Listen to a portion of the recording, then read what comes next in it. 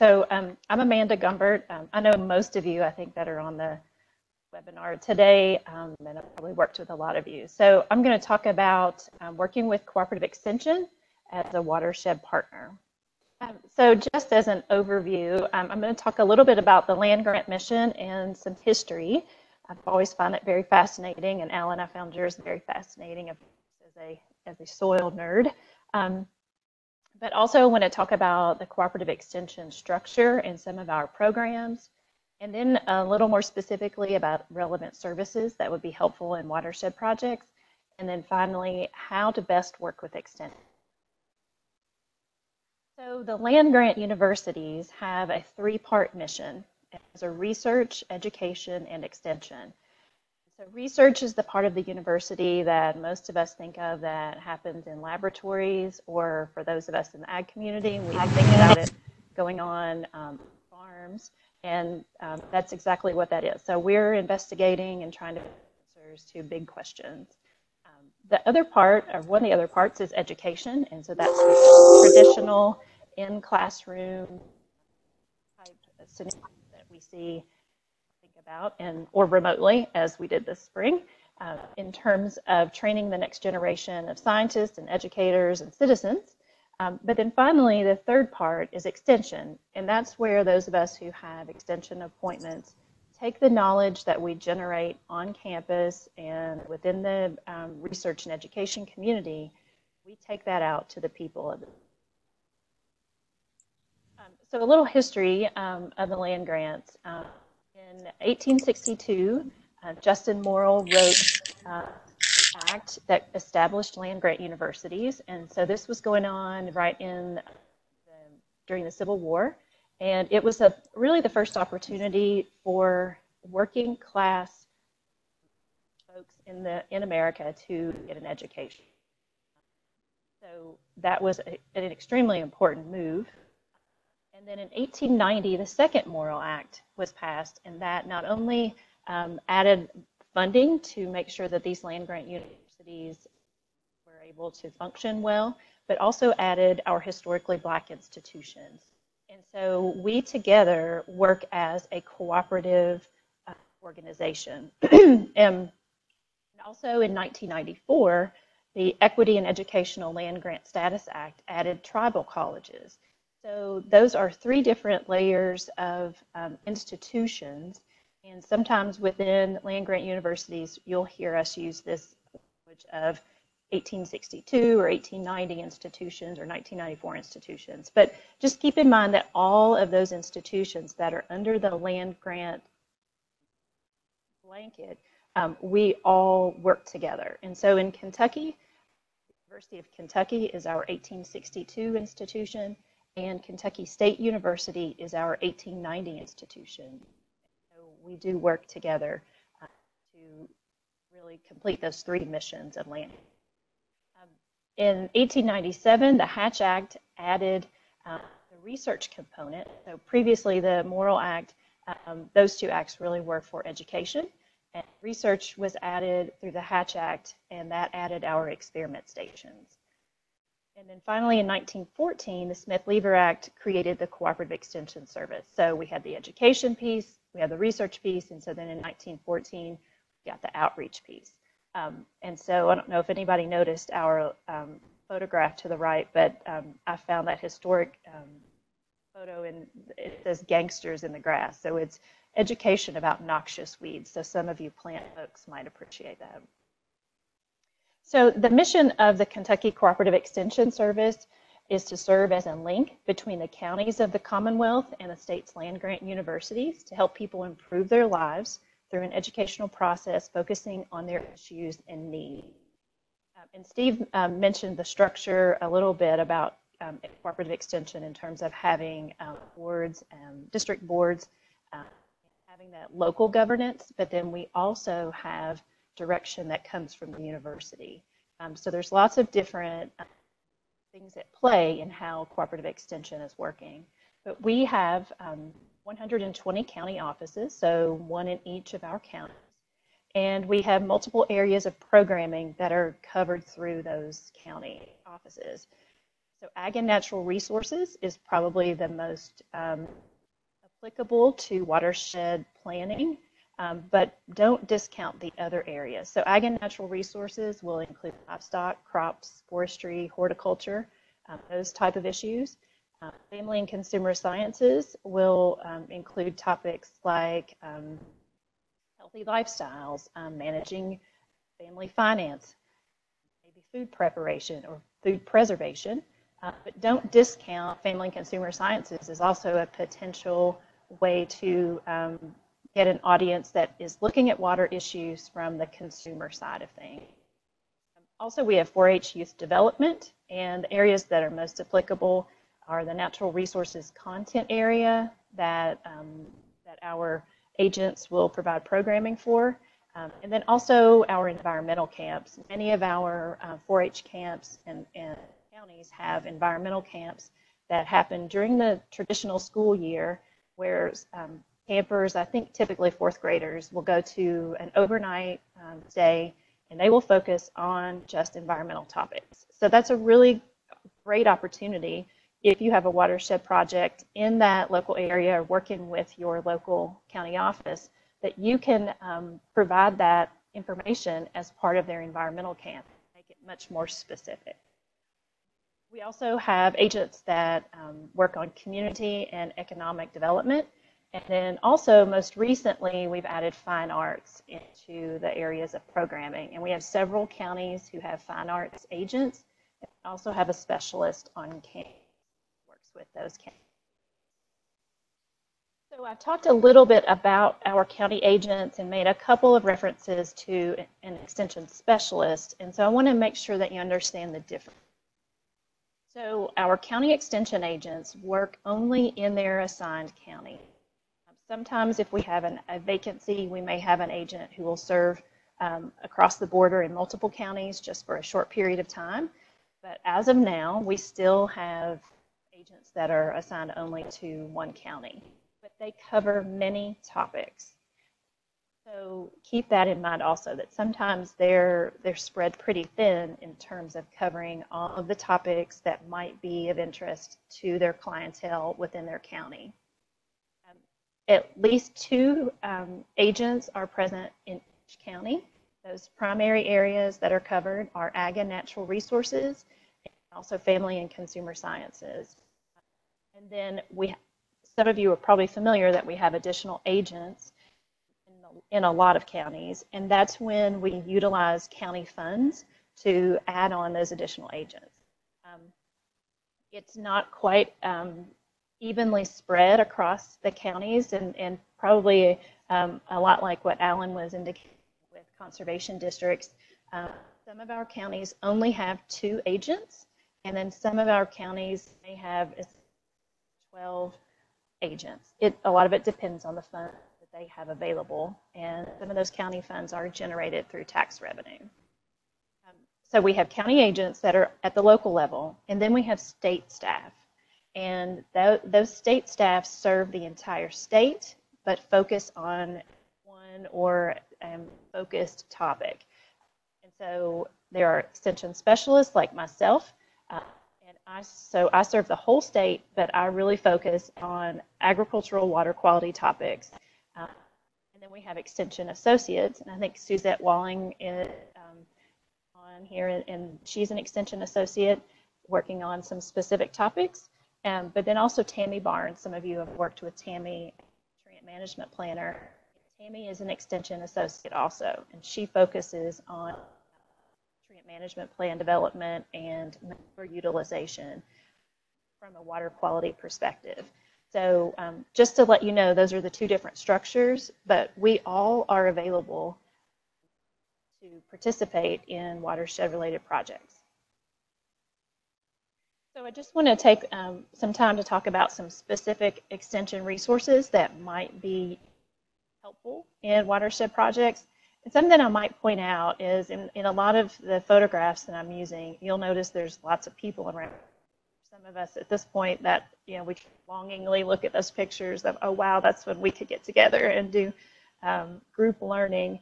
But extension really is focused on people. and meeting the needs of people, and that goes back to our mission. And so I think you'll find that most of us who work for Extension are pretty passionate about that and want to get the information out to the people. So some of the services that we offer through our Extension offices that are related, first and foremost, soil testing. Most of you might be familiar with soil testing, but that is a service that we offer. Some of our county offices partner with their local conservation district or other organization and help to offset the cost for soil sampling. But it's important for our producers, large-scale farmers, small farmers, even citizens, residents who maybe just have a small yard, to know what their fertilizer needs are for their lawn or for their fields before they apply lime and fertilizer. So that has a direct water quality benefit. So we strongly encourage anybody who's applying fertilizer to take a soil sample and make sure they know what they need. You can contact the local extension office for soil sample collection bags and also details on how to collect those samples. We also offer animal waste testing, so this goes hand in hand with developing nutrient management plans and utilizing animal waste, not as a waste product, but as a source of nutrient. So through our regulatory services office on campus, our scientists can analyze the animal manure that's collected on farm and let our farmers know what the nutrient samples are. So you could just contact the extension office for sample collection details. And then some water testing. We get a lot of calls from folks wanting to know if Extension does water testing. And we don't do widespread water testing, but there are options for testing irrigation water in terms of nutrient content for that irrigation water, but not for livestock drinking and not for Finally, I want to mention again the community development aspect. We have faculty and staff that are in our leadership development department that can help with facilitation. And I know sometimes with watershed planning, and many of you as watershed planners, this probably falls to you as part of your job responsibility. But sometimes it's helpful to have somebody from the outside come in and facilitate a contentious issue or discussion. And we do offer some of those services through our leadership development department. So asking somebody at the extension office for a referral to a specialist would be the best way to go to get that information. So some of our facilities that are available, I mentioned we have county offices, so that's red meeting space. So some of you watershed groups might need a space to meet or to hold a workshop or a class or something like that. I'll give you a helpful hint on county office space, and that is to make friends with the folks who are working the front desk that are our staff members. They are the ones who are at the county offices all the time. They usually receive soil samples and process the paperwork for that, and they will know all the ins and outs of what goes on at the office. So as a specialist, I make sure that that I know if I need meeting space, that I know who to call and to try to get help that way. Those folks are really the gatekeepers for county offices. So some of our offices are small though, so keep in mind that not all of our offices. We have one county in particular in northern Kentucky that had very elaborate meeting space, and in contrast we have other small counties that just have office space for their agents, and so it's kind of a bit across the board. We also have, as part of our Ag Experiment Station, we have multiple research facilities. So one is the Central Kentucky Farms, and that consists of 3 different farm properties. One being the North Farm, that's along I-75 and I-64 Lexington. Along the way, if you've passed through there on the interstate, that's the North Farm. We also have the Orrin Little Research Center in Woodford County. That's where most of our livestock agriculture practices are and experiments are done held out there. Eden Shale Farm is in Owen County. That's also a livestock operation, and the picture to the bottom right of the screen was taken there at Eden Shale. And so there are lots of practices that are installed there that have been done in the last several years and are very practical applications, and seen those, but it's a great place to see some practices on the farm beef operation. We also have the Horticulture Research Farm that is located in Fayette County in Lexington.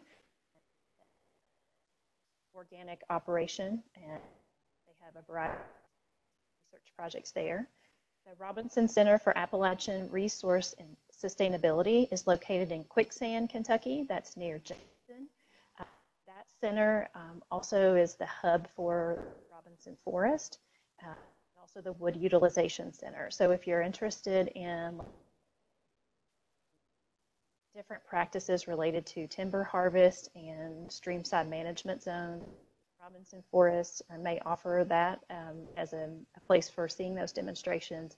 They typically have a field day every September, and so if you're working in that area of the state, that would be a great place to partner with, to be part of a display or offer a class or something like that. It brings in folks from Eastern Kentucky to the community, outreach opportunity.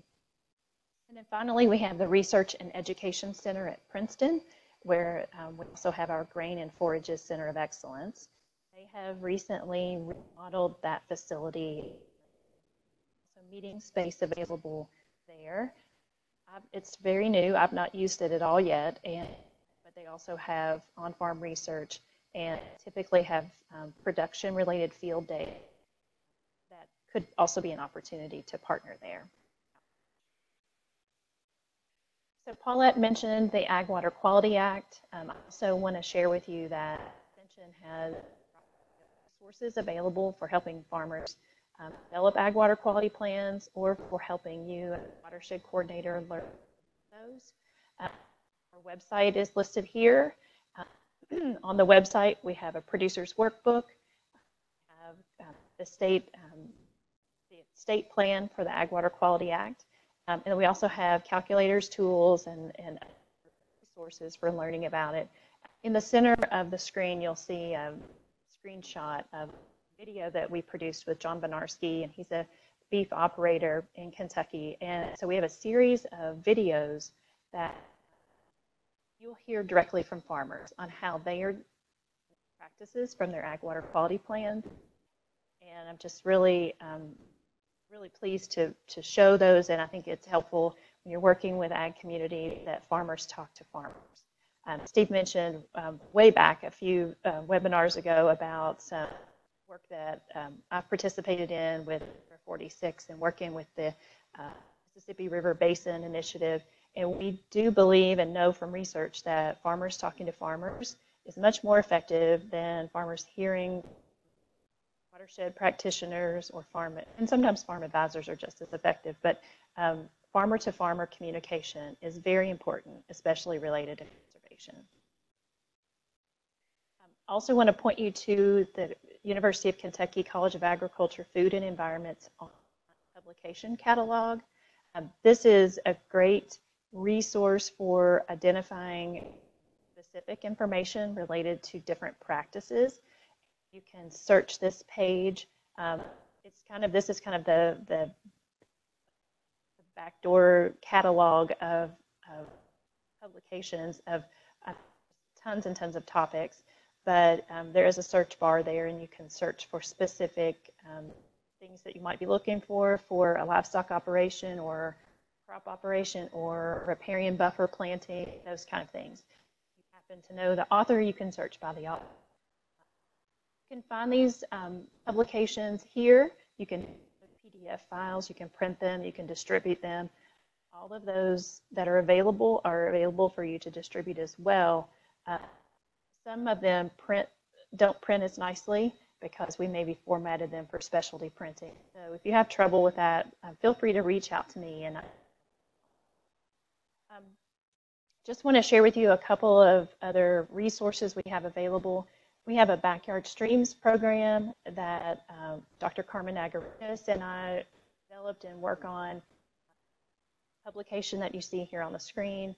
That's also available through that publication hub that you can download. But it is one of those that it looks nicer if you print it in color, and typically try to print it on slick paper. So if you need multiple copies of that and you want a little more appealing, maybe grab people's attention, let me know. But the Backyard Streams program is really focused for those folks who have streams in their yard, adjacent to their yard. They can be urban residents. They could also be rural residents. It's just focused on educating people about how they take care of their stream and they can be good stewards. So we have an online course and offer workshops if that's something that folks are interested in. Just wanted to show you what the modules or what the online course looks like. It's a set of 12 online modules, and so it's on a Canvas platform. It's free. Sign up and take the course. You go through each 12 of the 12 modules. Each one has a pre-recorded PowerPoint and as well as a quiz at the end. And when you pass all of those 12 modules, you get a certificate that you are a certified backyard stream steward.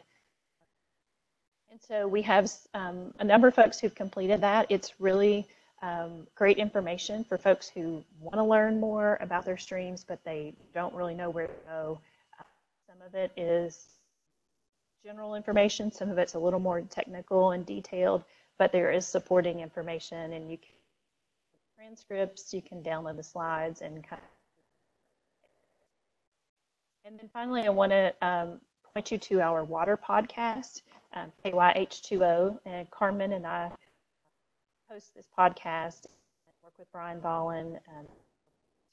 So we try to focus on all things water in Kentucky, and we're always looking for ideas. So if you have a really cool idea that you think would be a great topic for our podcast, please share that with us. Or if you'd like to be a guest, we'd be happy to. So I want to just wrap up with talking about how to work with Extension. Sometimes it's a little challenging for folks to do that. And so my recommendations are, first and foremost, to contact the county agents early in the process. So you know where you're going to be working, you identify those county agents, and make sure you maintain open communication with them. As you know, try not to wait until you're already into the throes of your project, and then in 2 weeks you need help from a meeting space or something like that. Make sure your agents know from the get-go what is going on with your watershed project. Agents can be a great resource, but know that once you start contacting owners, especially folks in the agriculture community, they will go to their agent to ask if the agent knows about it. They will ask the project is, what the agent thinks about it. Is it legitimate? Is, what's going on? And they, the farmers will talk to one another and want to make sure that that you keep that communication open, and also ask how you can collaborate. So our agents, like you probably are guessing, can be overwhelmed because of the number of topics that they have to have expertise in, or at least a working knowledge of. And so coming to them with asking how you can collaborate or how you can add to an existing program is a much more gentle way of integrating into your programs and getting them to cooperate with you than going with an ask. So, offering to help something, teaching a 4-H class, like I mentioned at the environmental camp, perhaps that's a way that you can start to work with you. Maybe your project will help them reach a new audience typically reach. But also thinking about integrating into one of their existing programs. Some that come to mind, and this is not an exhaustive list, but master gardeners, that have active master gardener groups, those folks are not only looking for education and information, but they also are looking for volunteer opportunities. So maybe you have a stream buffer you're installing, or maybe you want to put in a rain garden.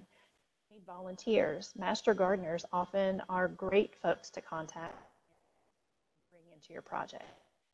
Master Cattlemen is a class that it's usually offered in a multi-county format, so you'll have farmers from 2 or 3 counties that will cycle through classes and learn more about how to have a healthier cattle herd.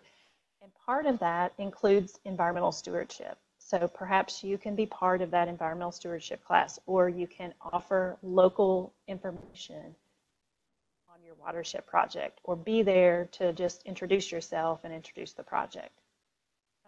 And then finally, I'd say you can reach out to state specialists. I am certainly here and available and would welcome questions or involvement that you might need to help you make that local contact, but always make the local contact.